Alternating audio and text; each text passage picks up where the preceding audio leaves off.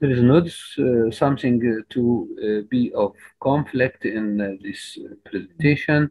I am actually related to many associations which are in love with Ilizarov and with spreading knowledge all over the world. The Egyptian Orthopedic Association, the Secret Infection Subspecialty Director of Africa, World Against Infection on Orthopedic and Trauma Director of Africa, World Orthopedic Concern, Vice President, and the Pan Arab Orthopedic Association Manager of IT and website, and of course LRS.PT, Limb Reconstructive Surgery Professional Diploma Program Director. My regards also from our friends and colleagues in Almeria University Hospitals, where it lies here, 240 kilometers south to Cairo, though the LRS mainstay in Cairo itself. Here, the River Nile, where is our hospital lies in. Returning to our problem, which is the specific method of skeletal reconstruction of massive bone and soft tissue loss, which remains a topic of controversy. The problem increased in case of bone and soft tissue defect due to massive bone loss, extensive soft tissue scar, vascular compromise, and short tibial remnants. Many conventional methods are used for bone and soft tissue defect or soft tissue defects reconstruction alone or soft tissue combined or associated with soft tissue defect. The need for microvascular consultation is a major obstacle. We tried the use of orthoplastic Ilizarov assisted technique, IAT skills, using fibula Ilizarov assisted technique in bone and soft tissue defects reconstruction. So the massive post tissue and bone reconstruction has been tried with Ilizarov since long time, but it was not named as orthoplastic effect. But I think that it is honored for me to say that this is an orthoplastic effect on the high qualification method that had been explained and practiced nowadays. The indication for these cases were massive bone loss, extensive soft tissue loss or scar, vascular compromise, and or short tibial remnants. All 24 males were average age 28. There were past history of more than 2 previous surgical attempts for management in all cases, and patient presented with bone and soft tissue defect 6 cases, or post-debridement in 7, and discharging sign in 7 with intermittent discharging in 4. Non-union was associated, of course, in some cases of stiffness in 3 cases and stiffness of the ankle in 5 cases. The methods, as usual, regard of methods of Ilizarov have many possible techniques, but the using of orthoplastic Ilizarov assisted technique had been practiced in 13 cases of the post-infective non-union of the bones. The wound was and the bone was explored according to the case. The debridement of the soft tissue and excision of the sinus was performed. The bone debridement to paprika sign and sequestrum was removed. Local antibiotic was added in some cases, and the Ilizarov device was applied to the legs.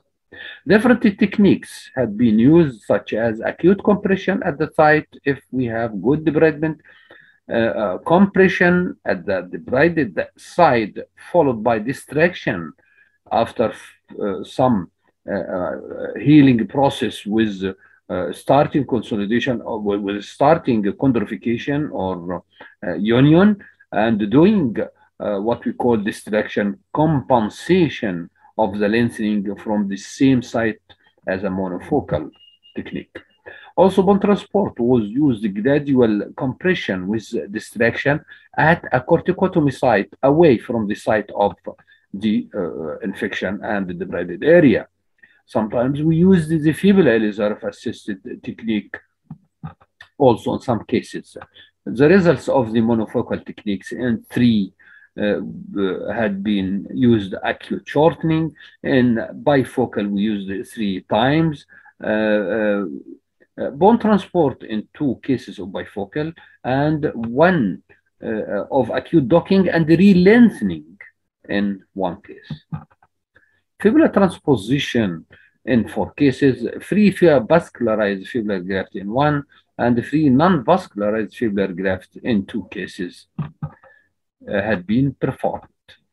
As regards soft tissue defect alone, which is not associated with a bony defect, we used the Ilizarov skin traction device in 3 cases with a traction kit in 2.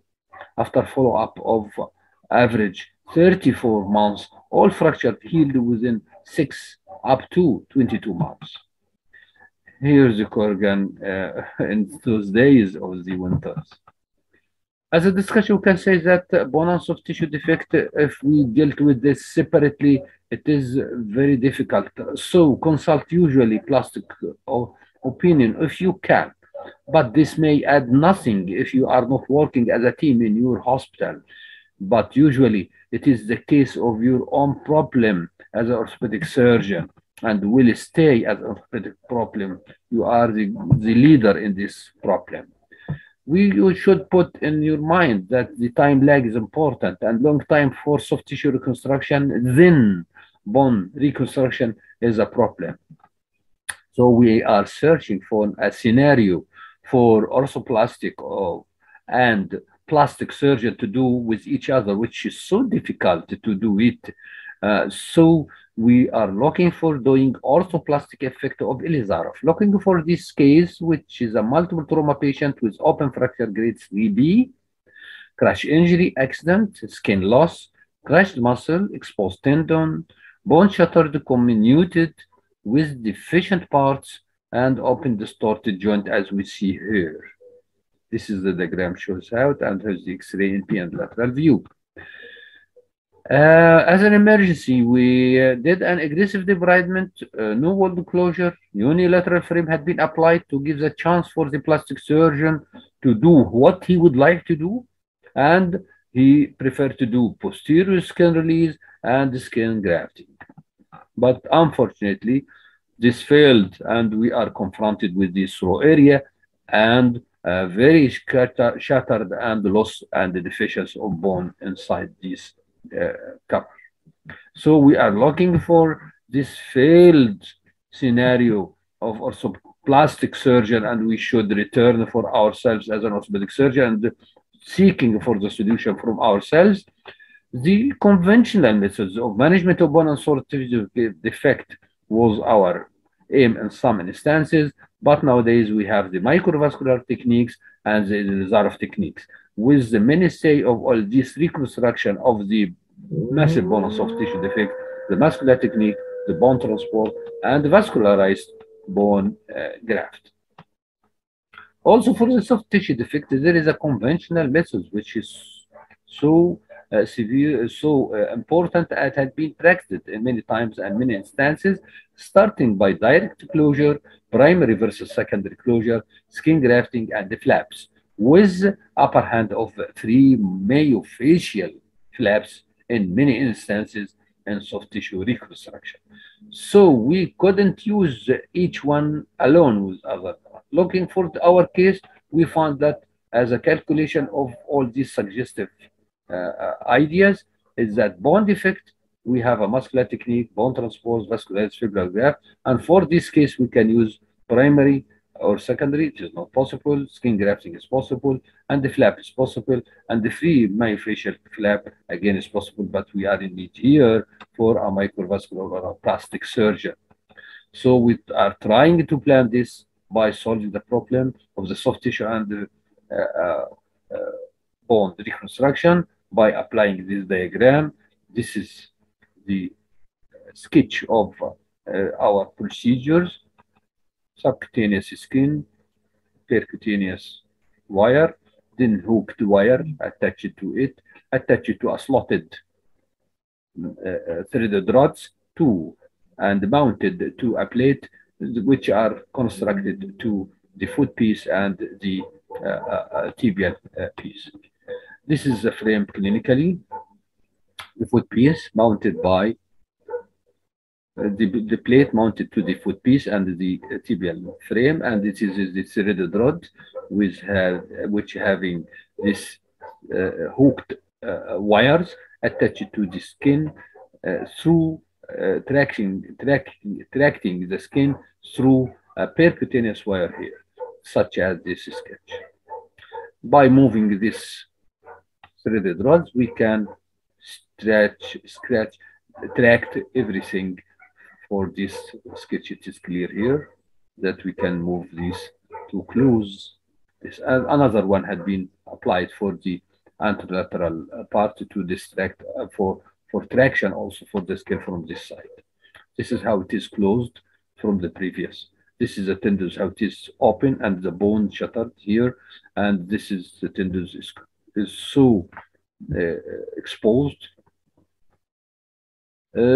Looking for that previous section explain how it happens for the soft tissue, but looking for the what has happened for the bone, we also are playing with the olive wires and working with Ilizarov well application of some threaded. This is the skin or the hooked skin traction kit, and we are looking by planning for grouping this shutter. This is the AP view and this is the lateral view, how it is distracted and lateralized.